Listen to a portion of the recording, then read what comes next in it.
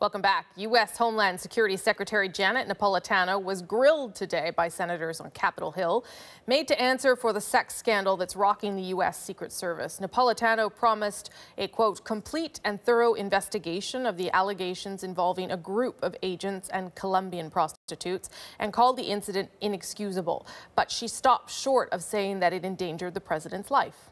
The first question I posed to the director was there any breach to the president's security in this instance? And the answer was no.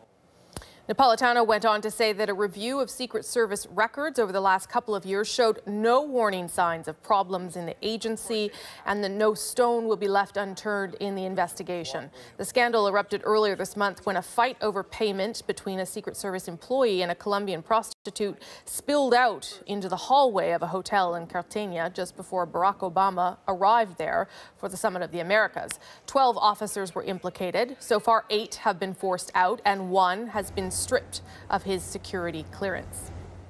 Today, Janet Napolitano vowed not to allow the actions of a few tarnish the reputations of the rest of the Secret Service or its legacy. So just what does this do to that agency and what goes on the inside? Jeffrey Robinson is good friends with Joseph Petro, who was in charge of the Secret Service's Presidential Protection Division during the Reagan years, and together they wrote a book called Standing Next to History, An Agent's Life Inside the Secret Service. And Jeffrey Robinson, as you can see, joins me now from New York. Good to see you, Mr. Robinson.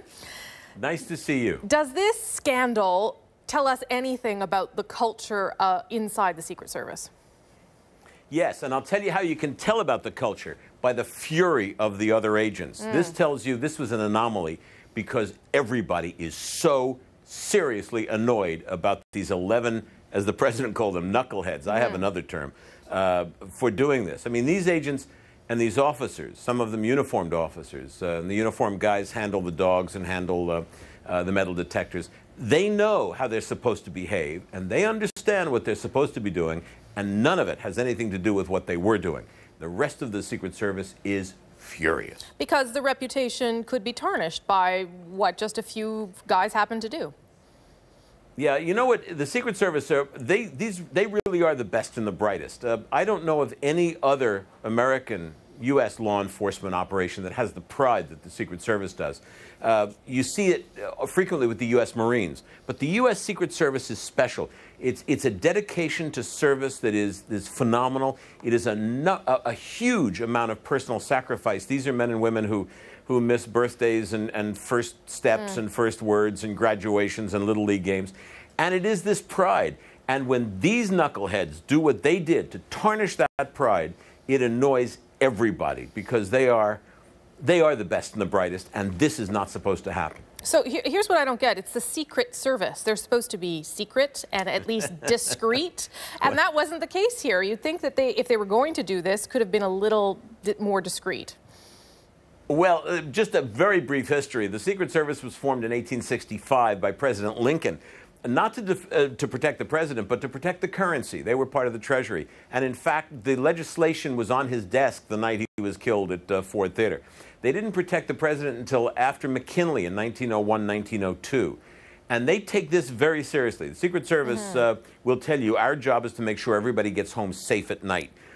So that anything that even remotely jeopardizes that mission or confuses that mission or gets in the way of that mission is just not accepted. Now, Janet Napolitano is quite correct. I mean, I've spoken to agents. At no point was the president's security in jeopardy at all. This was just 11 jerks who mixed testosterone with alcohol and threw in a little bit of hubris, and it's a pretty awful cocktail. Let's talk about what it takes to get into the Secret Service, because I was reading today, you know, it's like getting into Harvard. It's hard. It's not anybody can get this job.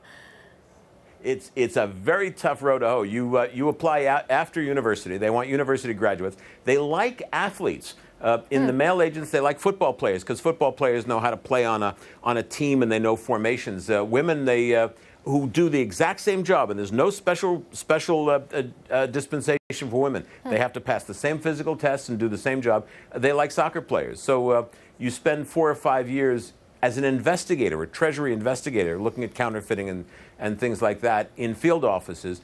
And if you then want to go into presidential protection or vice presidential protection, you go through a rigorous process and it's years before they let you stand next to the president. So these weren't the guys, though, that go around beside the president and run beside his car at all. These guys were doing reconnaissance on the ground, or... Well, they were there as support to the team on the ground, and they were not at all involved with presidential protection, although operationally they are assigned to the presidential protection team because they are ultimately in charge of the president's visit. But they were doing things like sweeping the rooms with the dogs and there to help support perhaps the standing post around the hotel. And, they have to protect the plane, they have to protect the cars, they've got to protect radio equipment, stuff like that. They were not directly involved with the president. But I have heard that once it's wheels up for the president, it's parties on for these guys. So is that true?